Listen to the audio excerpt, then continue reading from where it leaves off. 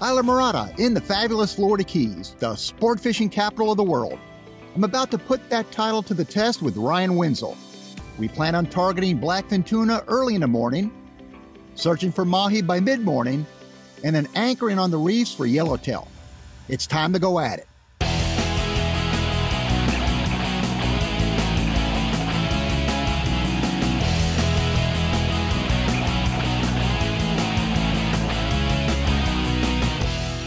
George Poveromo's world of saltwater fishing. Big fish don't stand a chance.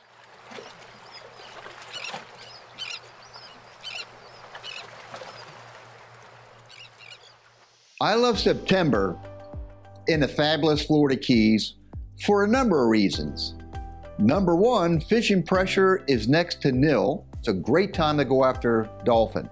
The blackfin tuna are on the hump. The reef is good. So could you imagine my enthusiasm? And we're coming into the Florida Keys and you see the sign, welcome to Islamorada, and here I am, trailer in the Mark 6, launched a boat, get the Mark 6 over to Worldwide Sportsman, and get ready to crank off this trip. I'll be fishing once again with Ryan Wenzel. And our goal was to come out here in September and jump on the blackfins.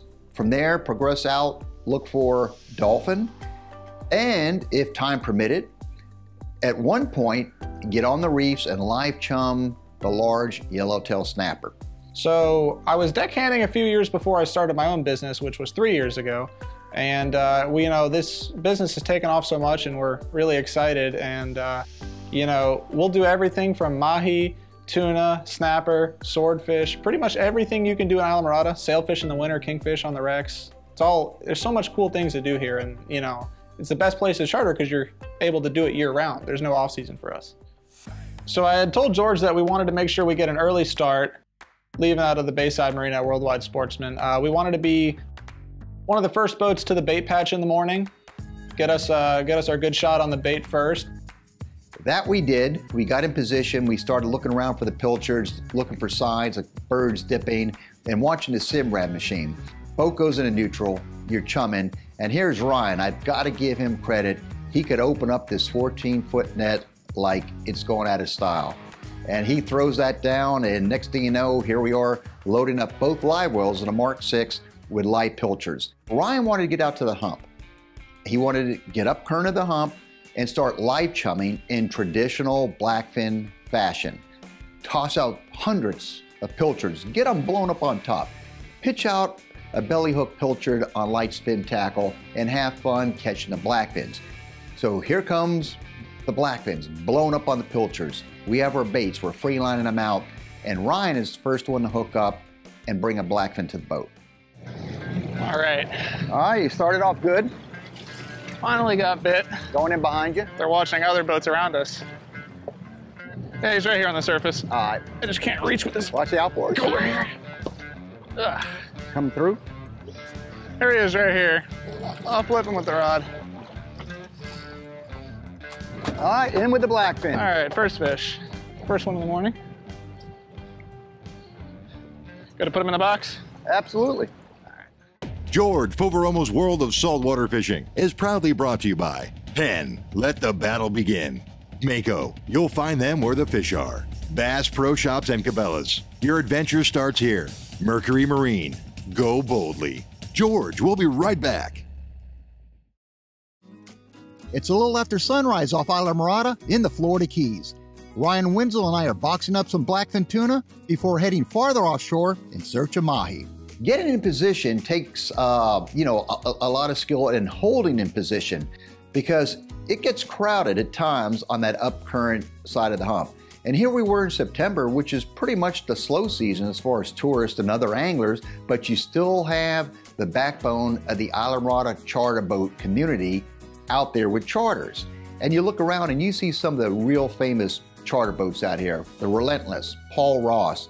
And next to us a couple of times, you had, I like to call him on the Catch 22, Smiling Scott Stancic. I was gonna get smiley. What's up, Scott? He don't even want to say hi. So you're in the mix with all these heavyweight, well-known Islamorada captains, and you're just doing it and catching blackfins, and then bam. Nice. Is he there? He's there. Yeah, he's there. All right. Good one, 12-pound spin. Feels so great when you feel that pick up, that line just races and you turn the reel handle, just wind tight with that circle hook, and once you see that bend and get that first run off, it's all outstanding from there. I'm trying to double up with you here. See if I can do that. And we got the blackfin. I see the color pattern. Here he comes to the surface. Give me a second, I'm still coming in. Coming up, coming up, coming up. Okay. All right. Flip them off here. Let me get them off the gaff. All right. I'm gonna grab his tail or whatever. It's a better sized one. It's always great when you're looking down. You can tell by the fight sometimes skipjack blackfin, but when you see that little goldish hue on the top there, You always know. It is. That's a little better sized one there. That's probably one of the better ones here. Sometimes they'll get real big here. Sometimes they'll be football size, kind of, which is what is average right now, but this one's not bad. Now, George hooked up right after me. His was a little bit bigger, of course, but I was soon to one-up him right afterwards, which you'll see. Here, I'll make it louder. I'll give you the drag. Ready? Let me know when you see the sinker, okay? I got a little ways to go. I had it pretty deep. And drifting live pinfish across the hump on the deep rods also scored. Okay, just bring me the weight. It will come on up a little higher. Yeah. Hang on, he's running. Try one more time and get it steady here. Okay, you're free with the weight. So now I need to get up here and see if I can help you. Oh, you're about 40 feet out. I might be able to stick this as is. I just aim out to get a good. Nice one. Woo, there we go. That's the one we wanted. All tangled up in the other rod, but hey, it's in the boat. It's in the boat is right. Got him going this way. Fish. Here, I'll hold the tail. It's all you. Just like that. This is the sign of fall time in the Florida Keys, especially in Islamorada. The tourists aren't here then. And the tourists aren't here because it's a weekday and it's slowing down. Slow season. Love it. So after we caught the tunas, we decided to run out and look for dolphin. We went straight out, tried to go as far as we could just to make sure that we weren't going to miss them out deep. We didn't see much offshore, so we kind of circled back in. And we found a slight little line with a few sets on it, and that's where we spent most of our day, was just riding the little grass line that we found with some frigates and some blackbirds on it. We had the Simrad radar on, bird mode, set it to 3-4 miles, looking for any kind of bird sets or working birds. We have all the pilchards in case we saw something running and gunning. Trolling outfits were set to go. And as we were getting closer to that mark, I noticed there was life, flyers, birds. Said, let's go ahead and put the trolling baits out. And we did. Ryan took the wheel. I put the outriggers in position, and I'm starting to put the very first bait out, the outrigger bait. I dropped it back maybe 30, 40 feet, and I looked, there's a boil behind the bow. I said, I'm getting hit right now. I got one on. All right, I'm gonna keep it just like this. I'm gonna get a live bait. Okay. And I was able to fish out another bait, send one back, and I hooked up on the spinner as well. This guy's coming over here. All right, beautiful. All right, well, good. Though somewhat of a common occurrence given the U.S. Naval Air Station on Boca Chica in the lower Florida Keys, it's difficult not to jump out of your shoes when a Navy pilot does a flyby and breaks the sound barrier.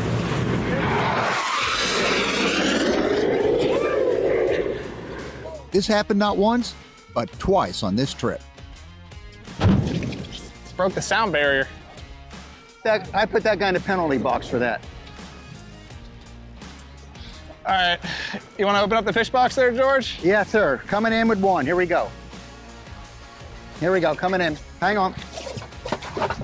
Incoming.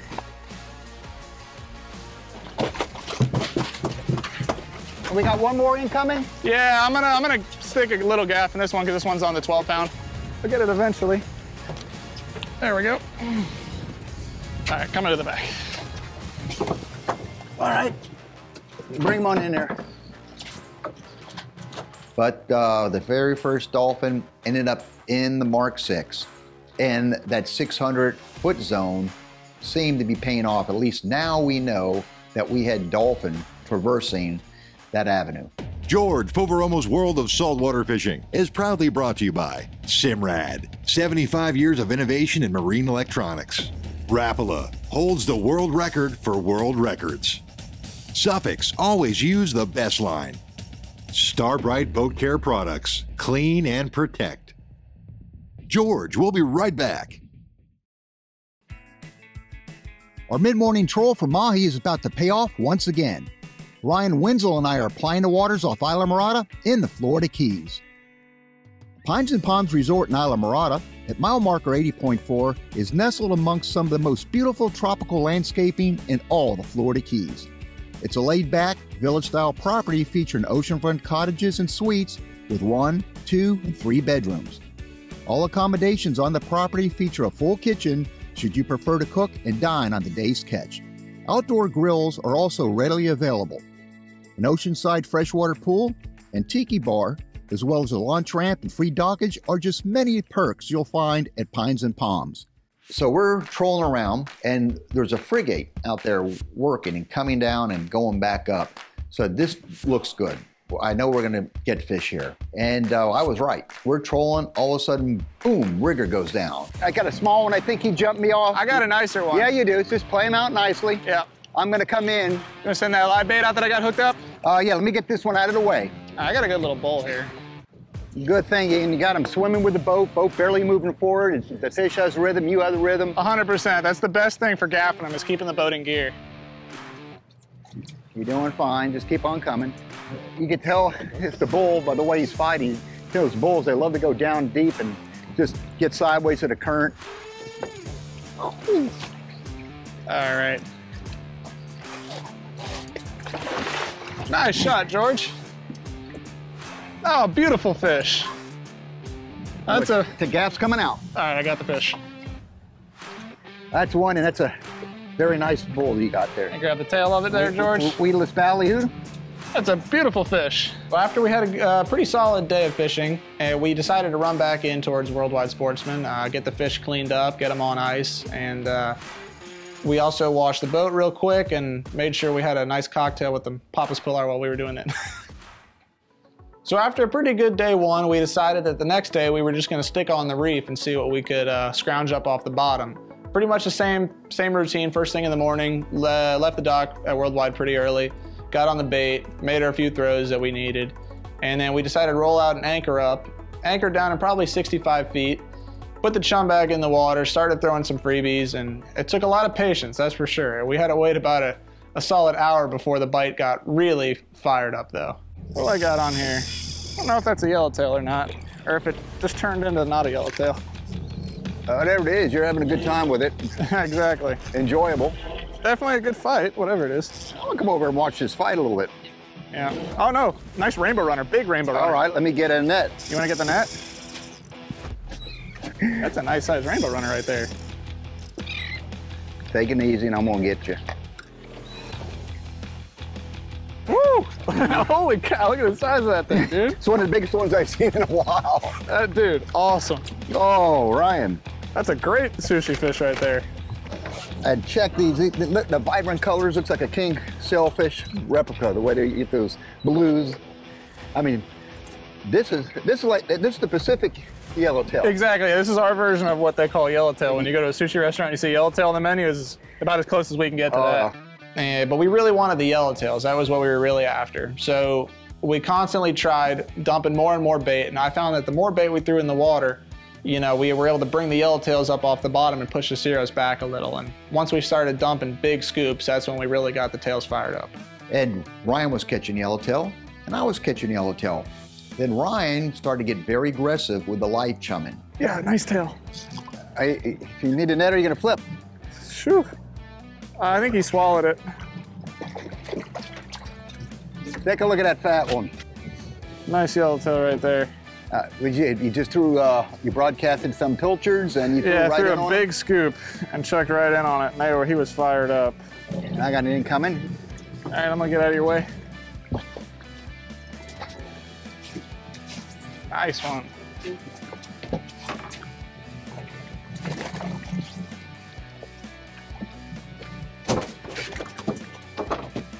So between the heavy light chumming and these explosions and now a good current, the fishing was red hot. George's Tackle Locker, brought to you by King Sailfish, the pioneer of catch and release mounts. Visit kingsailfish.com.